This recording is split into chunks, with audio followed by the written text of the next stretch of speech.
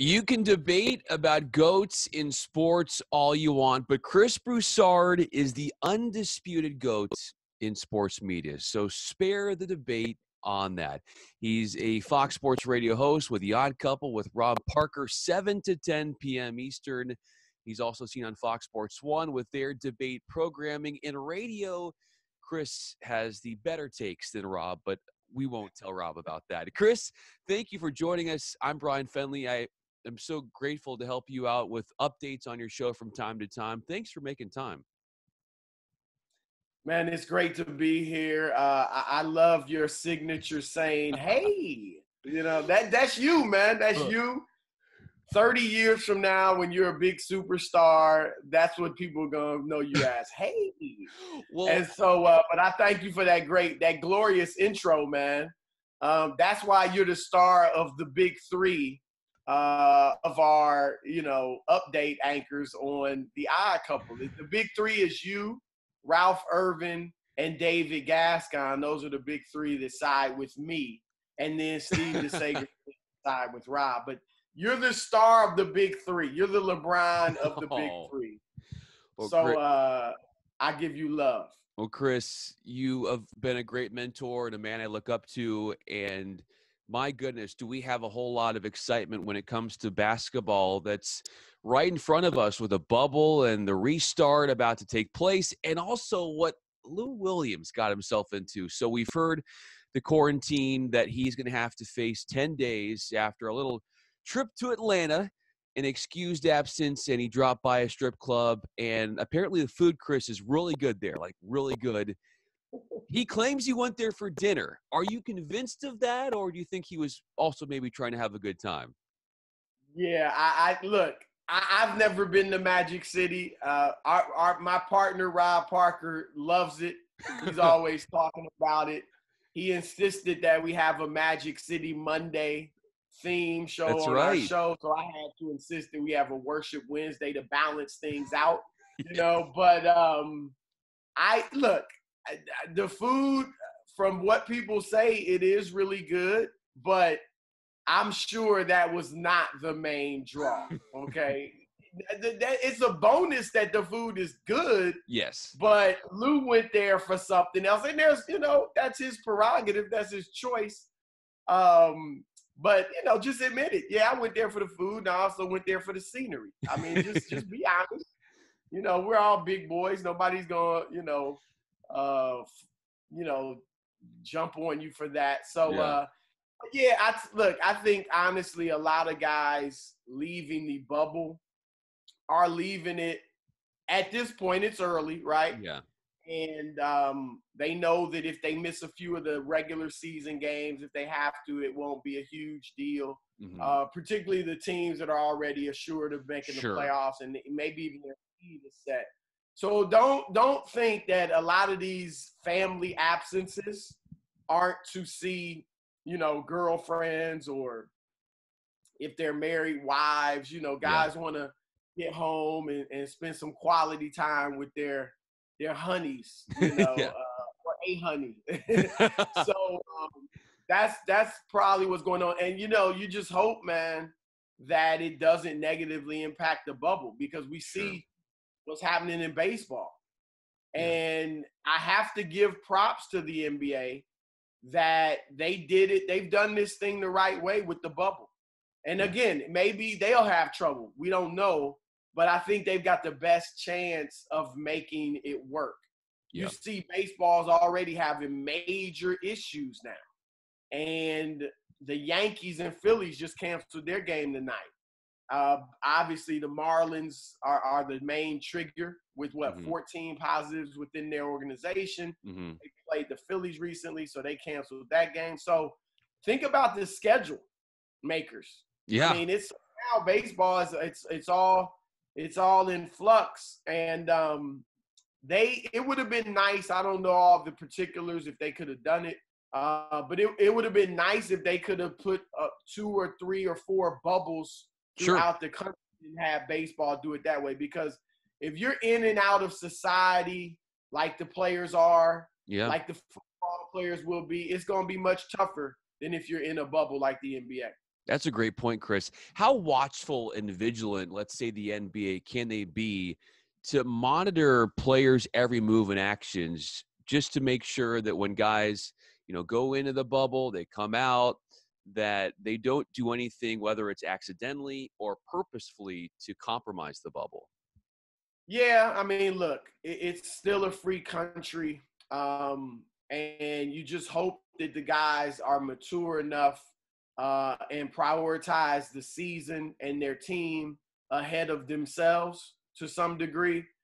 Human beings are going to do what human beings do. But you just want to, especially in this time, remember there was even talk that the bubble, some players were hesitant about the bubble. It felt like a prison, Sure. especially in this with the racial unrest that's going on. So there's always that. You can't hinder people's freedom, but you just have to really get the point across to players that, look, this is something that's very important. And a lot of that's up to the coaches. The league has done its part. They have the quarantine days. They've laid down the law. They've done all they can. Now it's up to the coaches and the captains on the teams to say, look, guys, we have a chance to do something special. If you didn't want to be here, then we get it. We will respect that decision, like Avery Bradley with the Lakers, and we'll move on. But if you decide to come, know that you're coming to help us win a championship. Sure. And so don't put yourself or others in harm's way. I mean, God forbid if Lou Williams did get the coronavirus and then gave it to Kawhi or gave it to Paul George or just gave it to several other teammates, what that could do to jeopardize the Clippers' chances of winning the championship. Now, again, I think a lot of players are looking at it like, look, it's early. Even if I get it, I don't think they're thinking of it flippantly, but sure, even if I get it, I quarantine for 2 weeks. We'll still have plenty of time before we get into the playoffs and, you know what I mean, certainly deep rounds. So we'll be good if that's the case. So I think a lot of guys are trying to get it out of their system right now until, at the end of the first round, you'll have family members and guests be able to come. But, you just got to be careful. And, again, hope that guys are smart and responsible about this. And, look, obviously the older guys are, the more veteran they are likely to be smarter and wiser than some of the younger guys who, you're young, you think you can do no wrong and nothing's going to touch you. Yeah, you think you're invincible. Chris Broussard, invincible when it comes to his takes. I'm Bryan Fenley. Looking ahead to opening night, Chris, as the NBA has their restart, we've got a doubleheader on our hands. How much pressure is there on the NBA to get this right based upon, like you alluded to earlier, the social justice movements, how they handle the pregame activities and all of that? Yeah, look, I think they've done a good job. Obviously, you've got the Black Lives Matter on the court, and the players will have their slogans or phrases or words on the back of their jerseys. We've seen players like LeBron and others speak out, during their interviews with the media.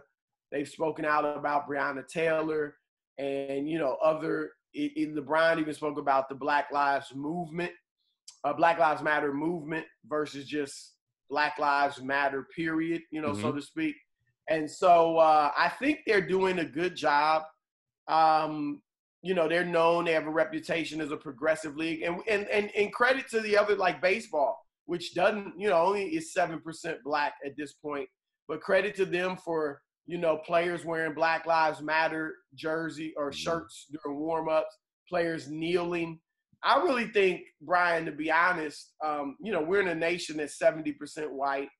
And I think it's important when white players are wearing like a Black Lives Matter shirt or kneeling during the anthem and showing their support for their fellow Americans. I think that can even be at times more powerful than when the African-American players do it. Because, you expect the black players to do it. But when white players who, are obviously a part of the most powerful group in the country, whites, do it, then that says something, and that's a way that you can push for change. How does the NBA and the media cover this season restart as far as the games adequately and thoroughly, while not doing a disservice to the social justice movements? Because you said this just a moment ago, Chris, that players, when they are speaking to the media after these scrimmages, they are devoting it and talking to different causes like Black Lives Matter, as LeBron James has done, as far as Breonna Taylor. How do you adequately deal with that and give them a platform, but also cover the games as well thoroughly? That's a great question.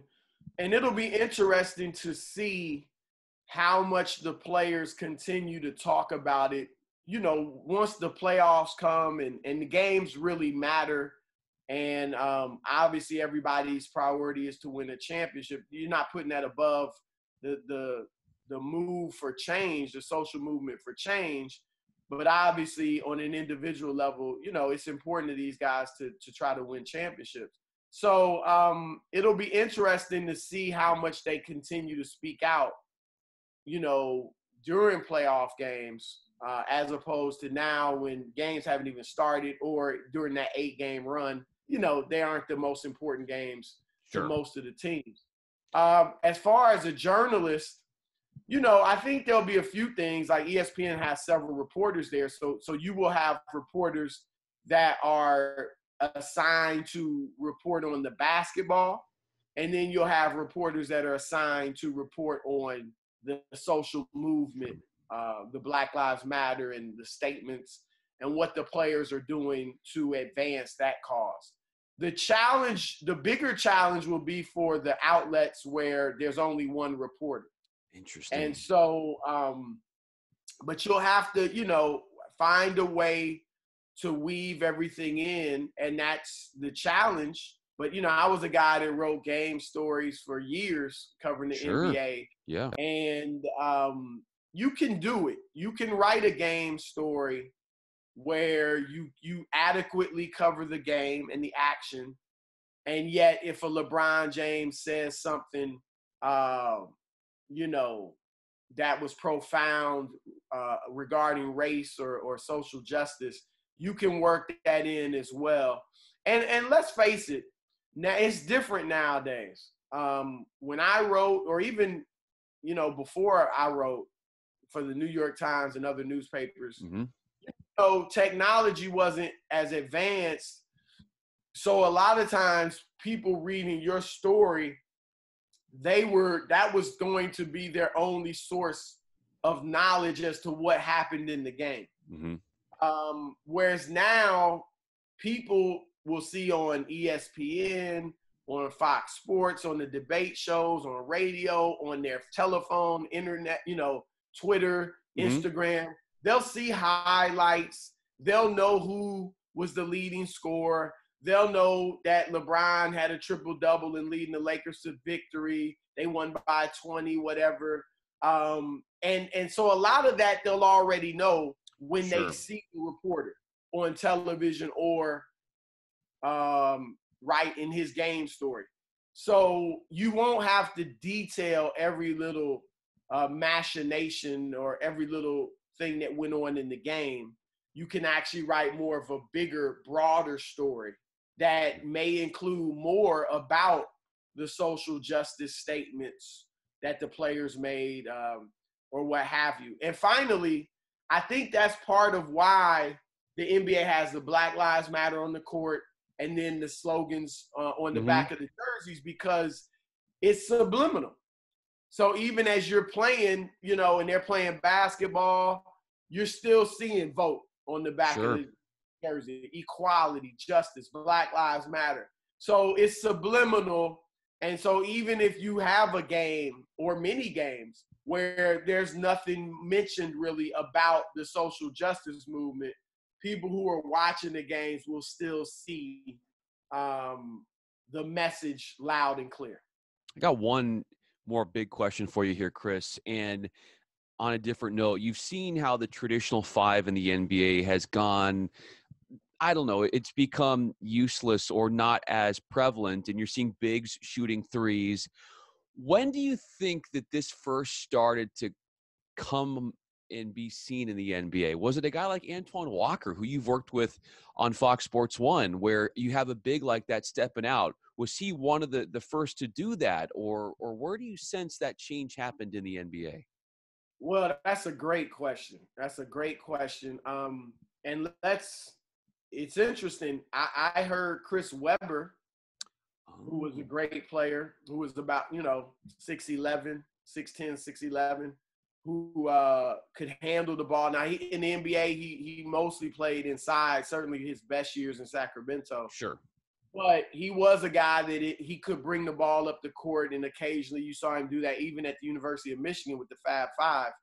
I remember seeing him say that Magic Johnson and Larry Bird, seeing Magic Johnson as a 6'8" point guard, seeing Larry Bird as a guy that was 6'9", 6'10", who was one of the greatest shooters in NBA history, really put the spark in him to think, wow,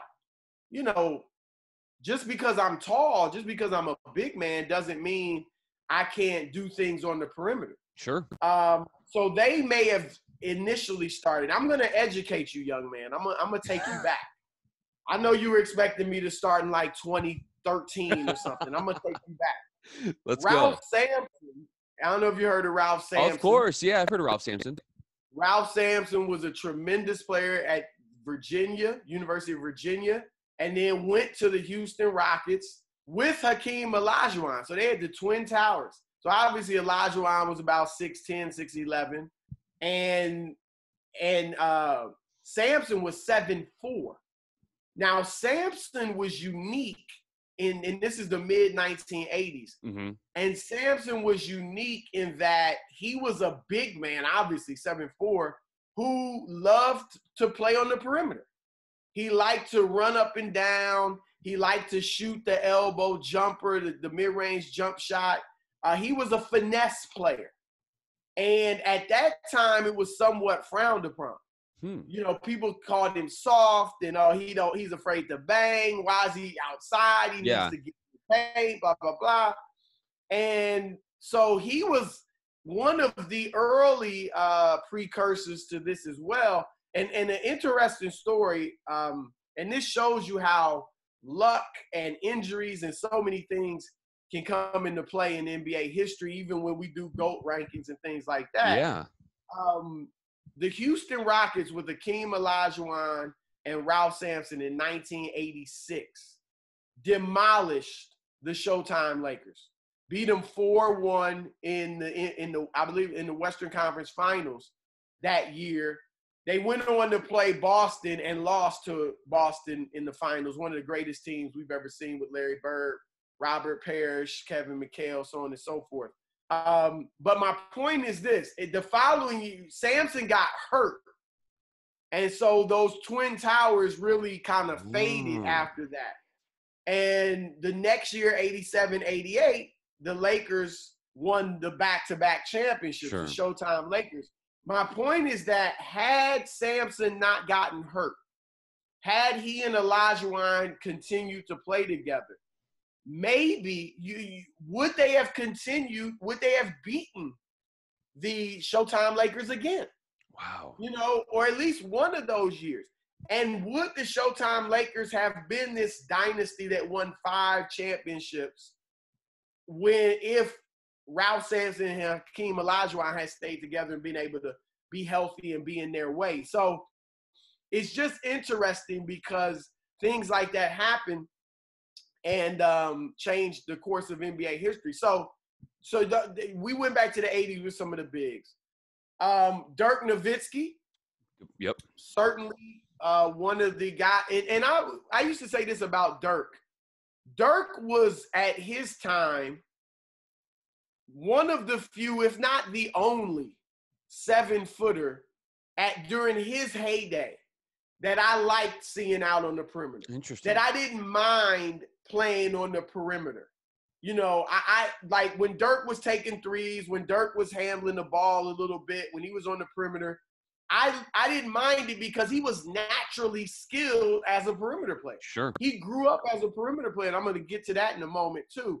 But then you had other guys like Rasheed Wallace, who with Detroit could step out and hit the three and do it well. He was a good shooter.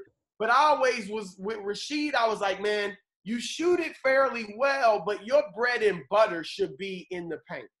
It should be a luxury that you can step out and hit the three. Yeah. You can do that to keep the defense honest and things like that. But don't forego the paint, because Rasheed, as well as he shot it, was not the natural perimeter player that Dirk was. He was an interior player who developed a really good three-point shot. So Dirk, and here's where really a big part of this change took place. You have to credit Dirk, but also European basketball. Interesting. Where, remember in the early 2000s, when America was losing in international competition.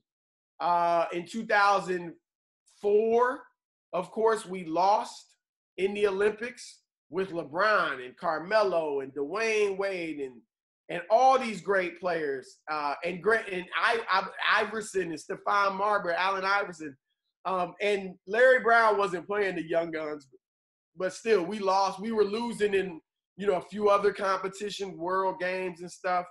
And a big part of it, and it even dates back to 2000 when we won with Kevin Garnett, Vince Carter, Allen Houston, all those guys. We won gold, but Lithuania pushed us. Interesting. They gave the U.S. a scare. And it was all based on, from 2000 on up to when European teams began beating Americans, it was based on the three ball. And they were shooting three-pointers.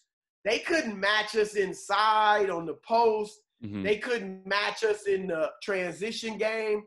But they were giving up twos and hitting threes. And they were driving and kicking. They were driving and kicking, and they didn't have the same athletic talent that America had. But that three-point ball was a great equalizer. And so that really changed things. And America, began looking at that and picking that up. And slowly but surely, it crept into our game. And the three-pointer, became a huge part of the game. And remember, what they do in Europe? In Europe, they would train players all the same. Whether you were 7 feet tall, or even as a youngster, if you're a 6 foot tall, sixth grader or seventh grader, you're doing the same perimeter drills as the little guards. Everybody's handling the ball. Everybody's shooting threes. Everybody's passing. Everybody's doing the same stuff. So you saw many European players. Dirk was obviously the first and the greatest, but we got now Kristaps Porzingis. You had Andrea Bargnani, who never really panned out as a star, but, was a perimeter 7-footer who could shoot on the perimeter. You had Nikola Mirotic, who's still in the league. So you've had several European players who are tall, even Nikola Jokic, who is tremendous and has guard skills. He played point guard the other night in their scrimmage. That's right. And so the Europeans really are the ones that started the trend of having, I wouldn't say started, because obviously I went back to Magic and Bird. Sure. But they, in the modern era, they kind of popularized and began this latest trend of 7-foot types playing on the perimeter. And Americans have obviously picked it up. And so that's really, I think that's, a long-winded answer, but those are kind of the various steps that have led us to where we are today. And now you saw Bol. Right. You've got all these 7-footers handling the ball, doing it on the perimeter. And I think what's important, Bryan, for these guys is you have to know your game and know your strengths. And so a Joel Embiid, who is 7 feet tall and likes to play on the perimeter a lot and shoot threes, again, kind of hearkening back to what I said about Rasheed Wallace, I'd rather see Embiid on the block. I'd rather see a steady diet of Joel Embiid punishing people on the block in the post because nobody can stop him down there. He's not a great three-point shooter. He's a big man who's a decent three-point shooter. Again, every once in a while, it's nice to be able to step out, keep the defense honest. But his bread and butter should be on the post. And whereas then you look at, some other 7-footers, a Kevin Durant. Love seeing him on the perimeter because he's natural there. That's his game. So you have to know your game. Giannis is the evolution of basketball. And a 7-footer who the only thing he doesn't do well is shoot the three, and he's getting better at that. If he continues to improve that three-point shot, and if he gets to a point where he's like a 36, 37% three-point shooter, it may be over. I mean, how you gonna stop him? And I'll tell you something else. Ben Simmons, I love Ben Simmons' game as that type of player. We know he doesn't shoot well, but if you play him in a role like Giannis, where he's handling the ball, sometimes he's posting, and you put shooters around him, man, he could be madly effective. And so it's interesting the places that the game is going.